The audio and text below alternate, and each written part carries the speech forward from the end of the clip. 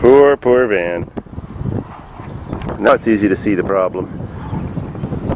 Well, now I gotta get out that rusty pig. Ooh, look at the bad frame on this van.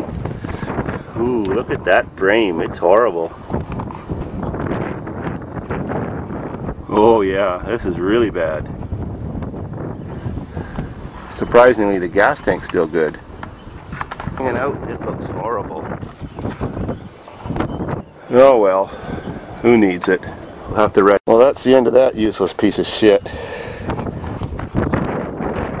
Oh my god. Look at this shit that came out of that gas tank. That's rusty water underneath all that gas. Ew.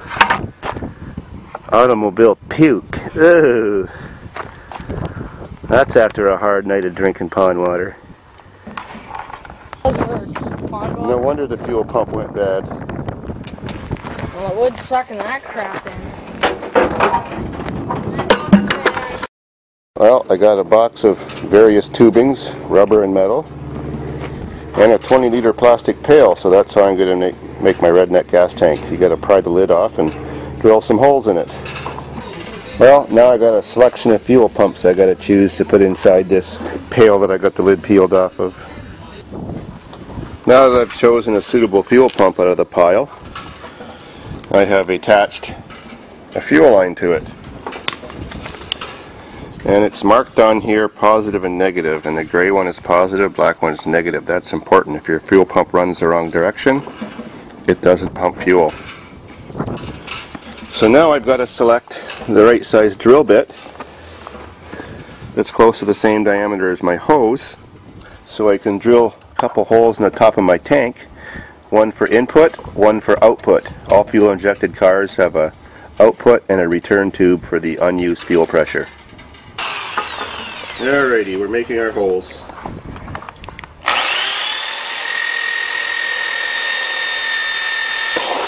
And I'll make another one.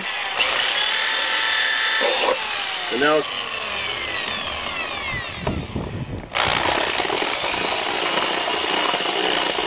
and then I think that'll do. So, shove her through. There we go.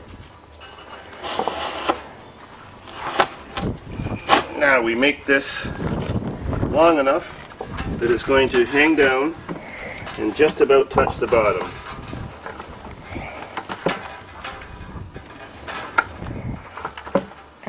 So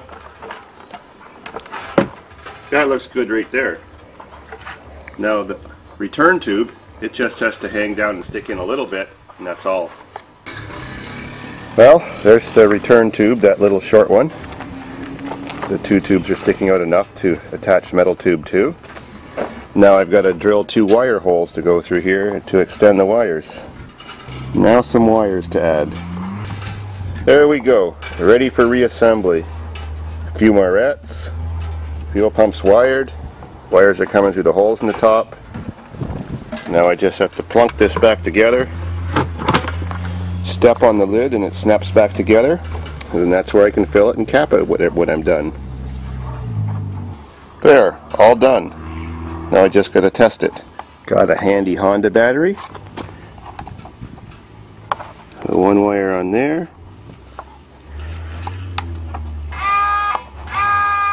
Yeah, and that sounds like she's a good one. Redneck gas system is all hooked up and intact.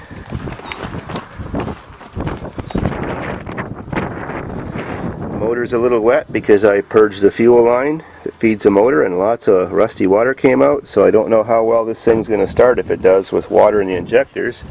And you can see some of the water sitting on top of the gas. I have this jerk going to start it for me.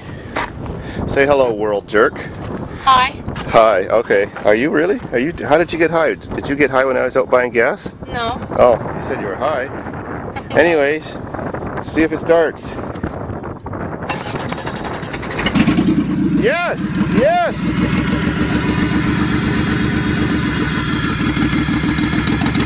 Oh, lots of water.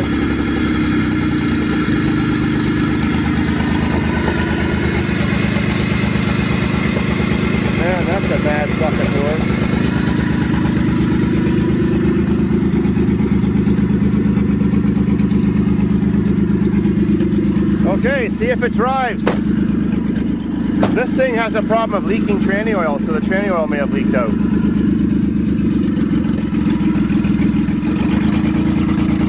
Maiden voyage 2008. Yeah! What a lovely automobile.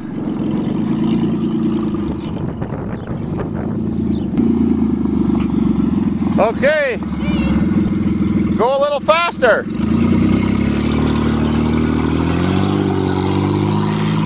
Sweet as can be.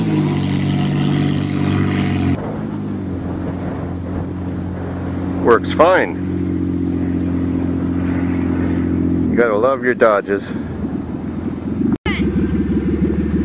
So sweet.